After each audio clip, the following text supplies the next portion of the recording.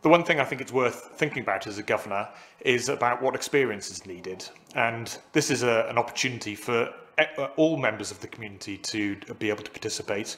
It's not just for people who have an expertise in education or who are somehow qualified in the financial world.